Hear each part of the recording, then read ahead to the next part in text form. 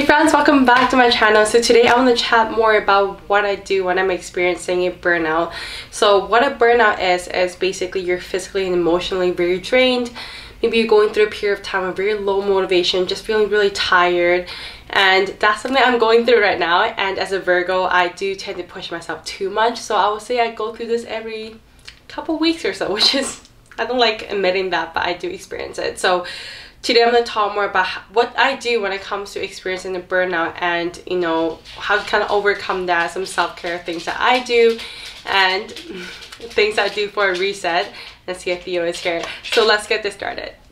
So first thing that I love doing is, you know, just turning on some music, either doing some yoga, dancing and things like that, just get my body moving a little bit. Sometimes energy can be very stagnant in the body, and I find that having some music always help. And I love yoga. I've been starting to do yoga more often now, and I will maybe show a clip of me doing it here, but I do very just vinyasa flow type of yoga, and just usually around 30 minutes or so. And I've been using this speaker. This is from Sudio, and I love this one. It's gray and rose gold. They sent me this a while ago, and I've been loving using this when it comes to working out, even listening to podcasts, music, anything like that. And music is such a huge part of my life. I feel like whenever I'm listening to music, I'm vibing, it makes me feel really good. So I'll listen to some high vibe music, especially in the morning, again, kind of dancing around, get my body moving a little bit, or do a very, relaxing kind of yoga flow. So this is what I use, and if you want to check out more about that, and I'll go to link below, I will share more information about this, but I highly recommend it. I love the quality and it works really well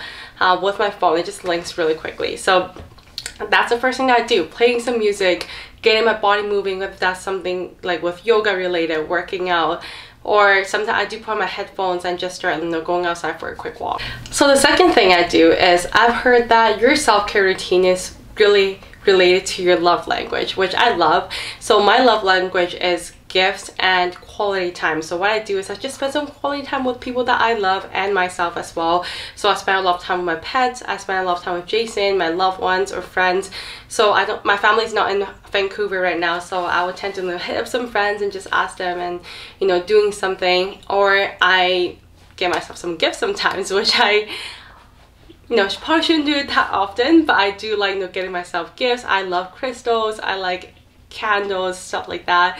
So I do like treat myself once in a while. I find that that's such a great way when it comes to taking care of myself, and it makes me feel really good after doing that. So the third thing I do is journaling. So I made another video just talking about how I journal, but journaling has been such a huge part of my life, especially when it comes to reset. It's really important for you to reevaluate where you're at right now, what's been kind of going on with your emotions, doing a brain dump for you.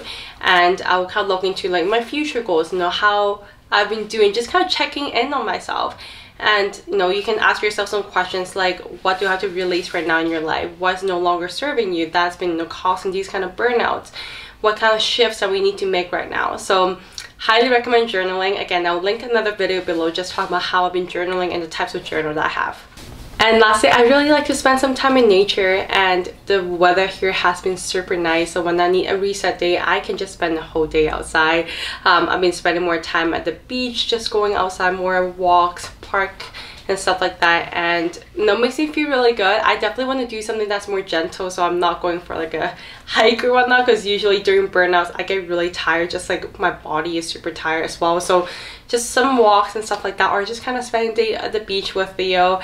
And yeah, that's something that I do. And the sunlight I find really helps when it comes to bringing more energy back, and you're kind of cleansing in some way. So I really like that. I hope this video was helpful. I know it's a very short video just talking more about what I've been doing when it comes to resetting my life, overcoming this burnout.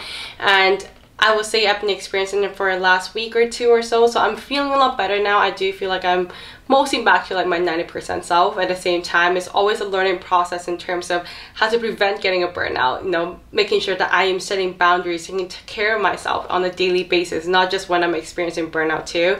So it's something I'm still learning, but in the meantime, I do think it's very important to understand how to get out of burnout and just kind of resetting everything, feeling good again, getting that motivation back. So thank you for watching this video, and I'll talk to you soon.